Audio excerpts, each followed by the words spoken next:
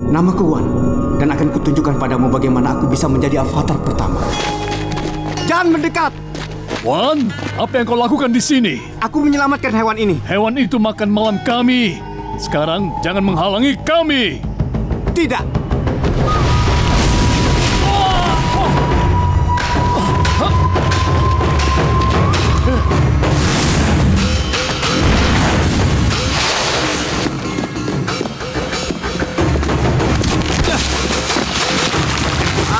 Tolong!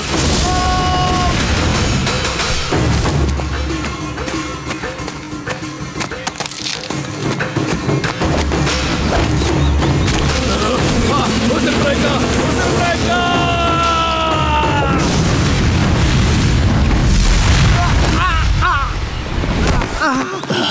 Sepertinya kau kehabisan akal.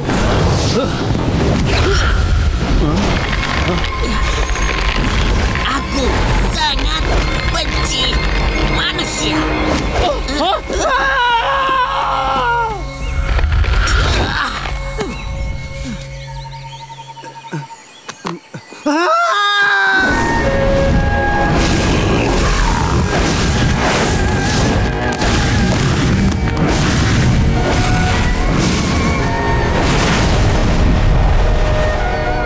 Dan cara Wan menggerakkan apinya seolah belum pernah kulihat. Dia menggunakannya seolah itu bagian dari tubuh.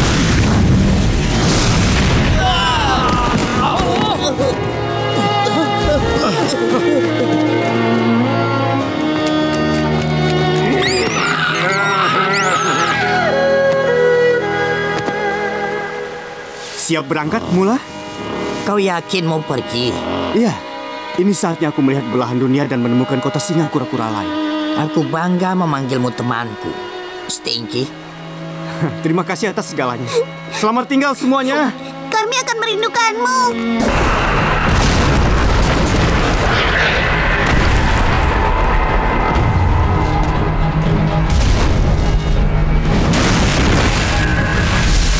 Berhenti! Kalian bisa menghancurkan semuanya. Ini bukan urusanmu, manusia! Itu jadi urusanku jika itu membahayakan nyawa arwah dan hewan. Jika kau teman para arwah, kalau begitu gunakan apimu untuk membantuku melepaskan diriku. Jangan libatkan manusia. Ini hanya antara kita. Aku mohon, selamatkan aku. Dia telah menyekapku selama 10.000 tahun. 10.000 tahun? Lepaskan dia!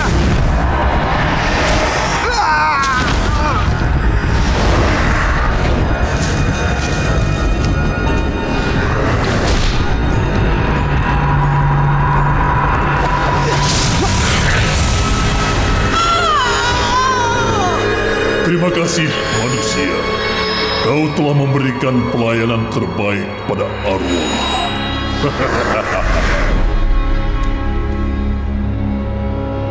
Kau sadar apa yang telah kau lakukan? Ya, aku menolong arwah yang telah kau kekang selama ini. Kau telah salah mengerti. Aku sedang mengendalikan dirinya. Dan apa yang membuatmu berhak melakukan itu? Kau bahkan tidak mengenal diriku. Haruskah? Ya, namaku Rafa. Arwah yang kau bebaskan itu adalah Fatu. Dia adalah kekuatan kegelapan dan kehancuran. Aku kekuatan cahaya dan kedamaian. Sejak awal waktu, kami bertarung demi takdir dunia ini. Dan selama 10.000 tahun, aku telah mengendalikan kegelapan dan dunia dalam keseimbangan. Sampai kau datang. Jadi, dengan membebaskan Fatu, aku membiarkan kehancuran melanda dunia? Tepat sekali. Aku sudah siap. Berikan aku kekuatan udara.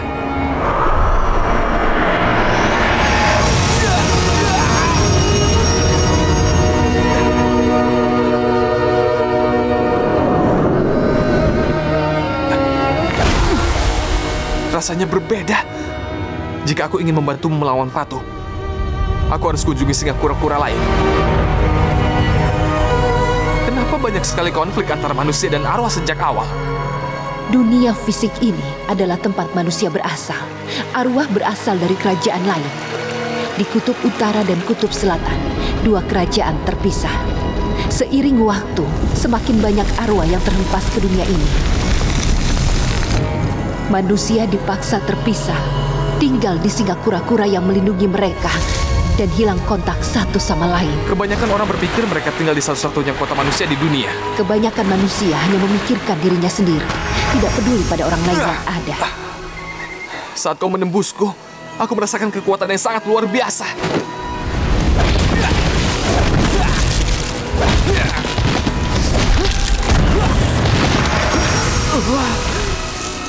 Aku merasakan diriku berubah.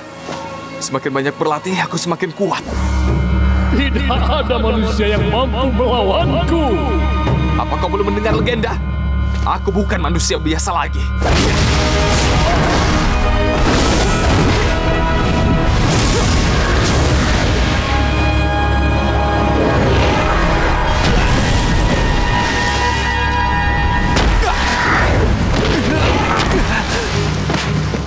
Aku telah hidup 10.000 tahun sebelum jenis pertama merangkak keluar dari lumpur.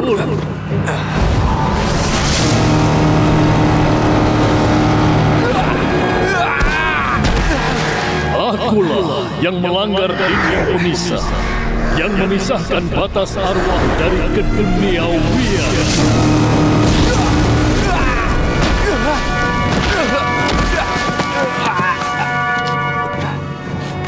Membenciku akan memberiku nafas, melawanku akan memberiku kekuatan.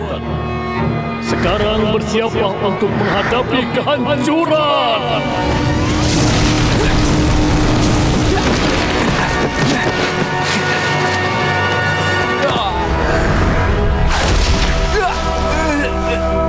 Kesejajaran harmoni akan segera dimulai. Era Rafa telah berakhir.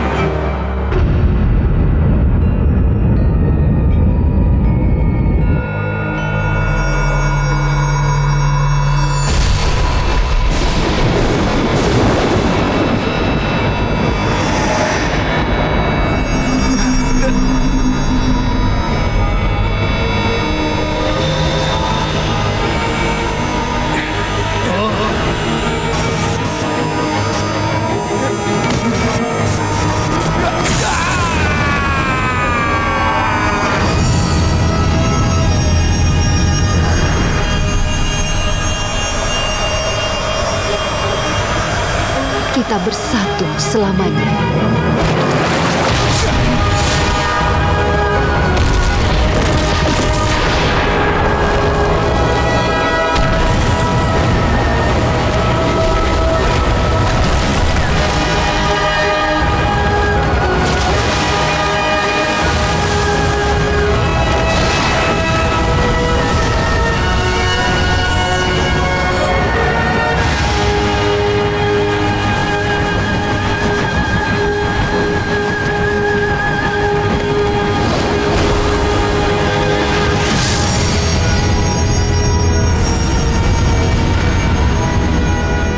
Ini adalah penjaramu sekarang.